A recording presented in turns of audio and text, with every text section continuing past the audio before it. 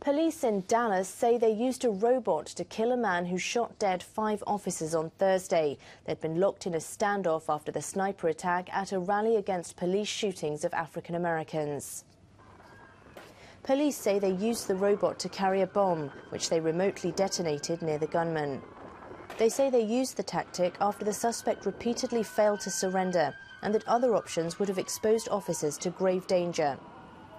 They did not elaborate on what kind of robot was used. People in Dallas had mixed reactions. They did what they did to handle the situation, and it was the correct situation, the correct way to do that.